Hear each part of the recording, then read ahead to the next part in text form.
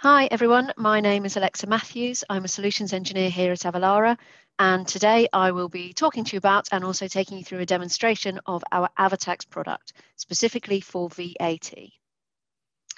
Now, just as a bit of background, as I'm sure those of you who are familiar with AvaTax will already know, AvaTax was built originally as a US sales tax determination engine. However, since Avalara was founded back in 2004, the AvaTax product has grown and evolved. We don't just cover North America anymore. We now cover global indirect tax determination, as well as cross-border transactions, so duty calculations when you're importing goods into other countries. And we can also fully automate US and Canadian tax return filings and remittance. Now, saying that, today we're going to be focused solely on VAT. Okay, the tool does do a lot more than that, but that's what we're interested in for the purposes of this discussion. So let's have a look at that in a bit more detail before we dive into the product itself. Okay, so as I mentioned, we now cover global VAT determination and rates, including enhancements for the EU, so specific EU place of supply rules, for example. And as you can see from this map, pretty much if there is an indirect tax regime, we will cover it. Okay, we now cover rates and determination in 193 countries worldwide. Okay, so let's talk a bit about how the engine works when it comes to VAT determination. So when you want to start using AvaTax, the first thing that needs to happen is that you will need to get the source system talking to the engine. This can be done either via a pre-built connector. We currently have over 1,000 connectors for various e-commerce platforms, ERPs, CRMs, billing applications, and so on. You can also build directly to our API. Okay, we have a REST API available for our customers to integrate with direct should they so wish. Okay, so when that connection is made, data is passed to us via a get tax call, and the engine will go through various steps to make an accurate determination. Firstly, we will determine the place of supply. So that is, in which jurisdiction is this transaction taxable? Secondly, we will consider whether the transaction is exempt or not, and that can be either exempt with the right to deduct, so for example, exports, intercommunity supplies, or exempt without the right to deduct, so insurance services, some financial services, and so on. Next, we'll look at the liability to pay. Now, both the EU VAT directive and also local legislation will be applied here to determine whether the liability to pay falls on the seller, that is, you need to charge tax to the customer on your invoice, or to the customer, who would then self-account under the reverse charge mechanism. We will then look to the tax point, that is the time of the supply, and then the rate based on the type of product that you're providing. And then based on all of these factors, AvaTax will make a determination and pass a number of pieces of information back to you. Okay, now first and foremost, we will provide the rate. So you want to know how much VAT to show on your invoice or in your checkout. So we'll return that tax calculation to you. Okay, we will also provide a couple of other pieces of information as well, which are particularly useful not only for your VAT calculation, but also your invoicing and reporting requirements that will follow. So as well as your tax calculation, the first other thing that we'll provide in our response to you is any applicable invoice messaging, including the relevant article of the EC VAT directive. So in many cases, quite often when you're not charging VAT to your customer for one reason or another, it's a legal requirement that you state on your invoice why you have or haven't charged any VAT, and also include a reference to the relevant article of the VAT directive. Now, AvaTax will provide that to you for you to then incorporate into your invoices and also into your own system. In addition to that, we'll also provide a VAT code. Now, for those of you familiar with AvaTax, this is different from our tax codes, okay? An AvaTax tax code is effectively an item classification, and we will look at those in a minute, whereas a VAT code, what we're talking about here, is an alphanumeric string which defines the transaction from a tax perspective. So it will tell you, for example, this is a domestic supply in France with 20% VAT charged. Now, this VAT code will allow you to book the invoice correctly in your system, and also to ensure that you have enough detail about a transaction to include it in the right box on the right VAT return, because generally just a VAT rate is not enough information for accurate reporting. Okay, so that's a bit about how the engine works. I do just want to quickly talk about some of the recent and also upcoming enhancements in AvaTax, and then we can go and have a look at the product. Okay, so just a couple of more slides to go. Okay, so as of February this year, we introduced version 1 of our VAT enhancements for the EU and UK, and this covers three main areas. The first of which is domestic supplies, both where the supplier is liable and also where the customer is liable, so domestic reverse charge rules there. The second is international supplies of goods, so things like distance sales, intercommunity supplies and exports, and also some more complex chain transactions, so triangulation is covered there now as well. And then thirdly, services, both B2B and B2C, and this covers digital services as well as general rule services. Again, all of these are directive driven, so everything is based on the legislation, both at the EU level and also local legislation for any derogations, may provisions, which kind of keep us all on our toes when individual member states can choose whether to incorporate certain rules or not. Also, as of July this year, so in kind of the next few weeks, there will be some new changes coming in with version 2 of the VAT enhancements. And this will cover in particular the rule changes around EU e-commerce VAT reforms, so particularly around B2C goods, and then also some changes in the UK following Brexit, so areas such as the added complexities around Northern Ireland, and also the UK's own import and marketplace rules, which are quite similar to the EU e-com reforms, but of course will no longer fall under that regime. Okay, so now we've talked a bit about how the engine works and what's changing. Let's go and have a look at AvaTax itself. Okay, now this is the AvaTax admin console that you'll see when you log in. And first, let's talk about configuration. So when a new AvaTax account is created, there are two things that need to happen. Now, the first is connecting the source system to the engine, which we've already talked a little bit about. And the second is configuring AvaTax so it understands who the company is, where they're registered and collecting tax, what they sell and to whom. Okay, so effectively the tax profile, so they can make accurate determinations based on that. All right, so firstly, let's have a look at setting up where you are registered, so where you collect tax. Okay, so now within this section, we have a few different categories. The first is sales and sellers use tax. So this is for the USA. We also have a section where you can set up details around customs duties if you're looking at cross-border transactions, and also another section for alcohol tax. And then finally, VAT and GST, which is what we're focused on today.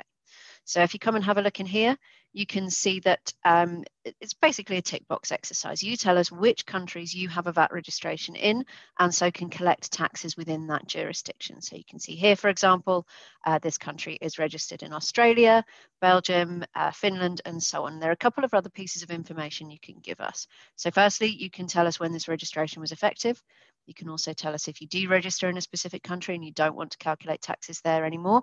And we also need to know whether or not you have a fixed or permanent establishment in that country. So that can make a difference to your determination, particularly for things like domestic reverse charge, which sometimes will be applicable to non-residents, but not to resident companies.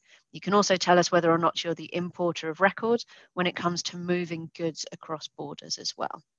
All right, so this company, for example, is the importer of record and has a permanent establishment in Finland and in the UK. All of the other countries where they're registered are direct registrations, okay, so non-resident registrations. All right, so the second area that we want to look at is what is it you sell? So this is effectively what types of goods or services do you provide? The system needs to understand that, again, to be able to make an accurate determination. Depending on what the goods are, they may be standard rated, reduced rate, super reduced, or even zero rated. So we have to understand what your product is. And this is done through a mapping exercise to map all of your products items, so all of your item codes, SKUs, for example, in your system, to AvaTax's tax codes. And these are, as I mentioned earlier, different from the VAT codes, which are the transaction types, okay? So you can see down here, for example, here's one where the item code is here. You can give an item description, should you so wish. You can also have an item group, so kind of a subcategory, and then the Avalara tax code. So this is mapping your item to our item, so we know exactly what it is you sell. All right, so based on these couple of areas, there are some other settings that you can configure here. I think they're the two important ones to talk about when it comes to VAT determination. Let's go and have a look at some transactions to understand a bit more about exactly how the engine works. Okay, so if we come over here and look in this transaction library, this will show you all transactions which have been stored within AvaTax. So you can always come in here, review your transactions, and drill down into those transactions for more information as well. Okay, so let's have a look at a couple of different transaction types, particularly around some of the enhancements that I mentioned earlier. So when it comes to domestic supplies, cross-border supplies, triangulation, for example, and then also supplies of services. Okay, so first we'll run through the creation of a transaction, so looking at the kind of information that would be passed from the source system into AvaTax and then the kind of response that you get back. And then we'll look at a couple of other examples to see the differences and also some of the pieces of information that are needed to make that accurate determination. Okay, so let's come to add a transaction. Now, this isn't really a tool you'd ever use in this way. This is the information that would be passed to us via that connector or API, okay? So let's look at a domestic transaction, B2B in France. Now, this company has a VAT registration in France, but they don't have a fixed establishment there, okay? So let's say B2B in France. We'll put in the customer ID. And then we'll put in the customer's VAT number as well, okay? So we said that this is a B2B transaction. So we know that the customer is a business because they have a French VAT registration, all right? Now we do validate the format of your customer's VAT numbers. We don't do a full VIS check. That's a separate system, which isn't part of AvaTax. Our transactions run very quickly, and so we don't want to rely on external services like VIS, which can be a little bit temperamental there. But we will validate the format to make sure that it's the right number of characters, includes the right type of character in the right place as well. Okay, so we're going to ship from France. This is a domestic transaction to our customer also in France.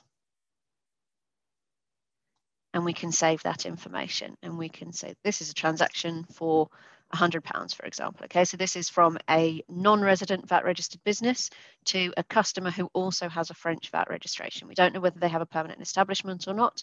Not really relevant in France. It would be relevant somewhere like the Netherlands, where we need an additional piece of information there to know that they are both a Dutch company and have a Dutch VAT registration rather than just having the VAT number. Okay, so we know how much we're going to charge. And we'll make this a generic tangible goods, okay, tangible personal property. Save the line item and we'll make a calculation, and you can see that no VAT has been charged. So this is due to the domestic reverse charge rules that you have within France. So a non-resident business making supplies to a VAT registered business in France shouldn't charge them VAT. The customer should self-account.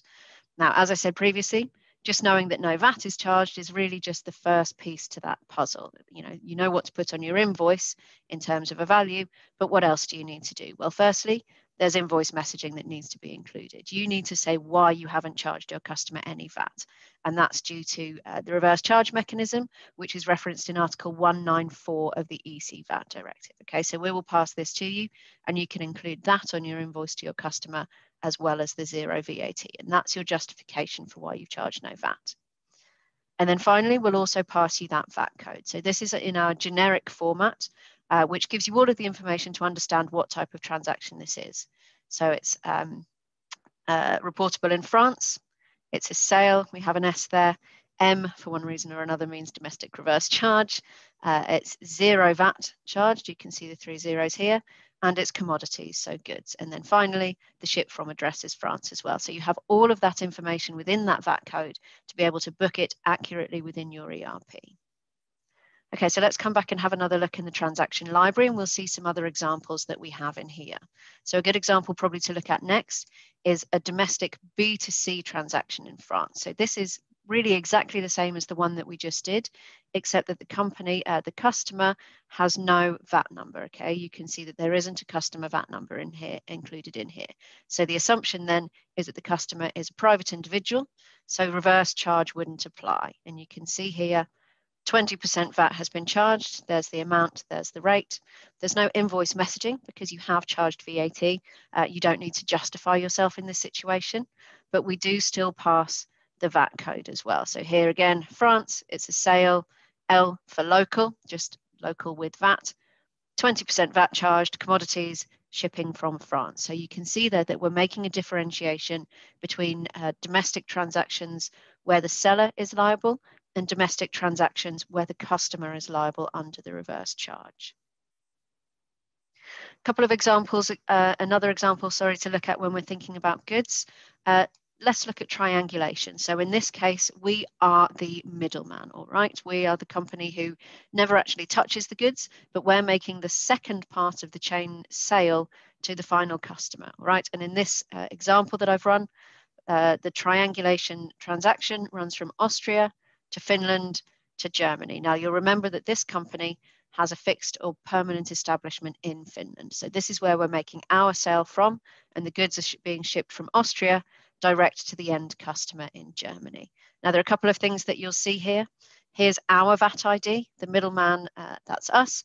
Their VAT ID is a Finnish VAT number, so you can see that we have a VAT number in Finland, which is where the middle of this transaction is happening. And you can see that our customer has a German VAT number, all right? So we know that we're selling to somebody in Germany. You can see that we're shipping from Austria. That's part one of the triangular transaction, directly to Germany. So no goods are going anywhere near Finland, which is why potentially a triangulation simplification can apply. We also include a location of goods or services rendered. The final customer is receiving these goods or services in Germany, and that's kind of where we're making that supply because we're not shipping any goods to them, okay? If we come down and look at this, you'll see again, no VAT has been charged to that end customer. The triangulation simplification rules apply here. However, again, you need to include some invoice messaging on your invoice to your customer. And now there are two articles which are relevant. Article 141 for triangulation and also Article 197 for reverse charge where you're supplying across borders. Okay, so there's two invoice messages, two articles that you need to reference for this type of transaction. And then finally, again, your VAT code. It's a German supply here. This is where you're going to report it. It's a sale. We have T for triangulation, and then the rest of it probably looks familiar by now. Okay, so we will also cover transactions where triangular chains are involved. So where you don't actually have any influence on the goods, but you're a middleman in this type of chain transaction. All right, so there are probably a couple of other examples we can just talk about quickly. I've included digital services here, both B2B and B2C. These will be different depending on the rules in a specific country. So you can see here, for example, we're charging our Russian customer, so a private individual, 20% VAT in Russia. So in Russia, there are rules stating that if you provide digital services to an end user, you have to register for and charge local VAT. Now, there is a simplified VAT return form there, but you still have to charge 20% VAT to your customer. Now, I think I have somewhere here, you can see a Russian customer for B2B. You also charge VAT. Now, normally for suppliers of services, B2B across borders, you'd expect a reverse charge to apply. Russia, however, has very specific rules where you still need to register for and charge local VAT to your end customer, even if they are a business there. All right, so there's a couple more examples, and you can see again, we will always provide not only the rate that you need to charge to your customer, but also any relevant invoice messaging, particularly if you haven't charged VAT to your customer for one reason or another, and then also that tax code so that you can book it in your system and report it on your VAT return accurately. Okay, so that's pretty much everything from me. Thank you very much for your time, and I hope this has provided some insight into how the AvaTax solution can help businesses manage their global tax determination. Thank you.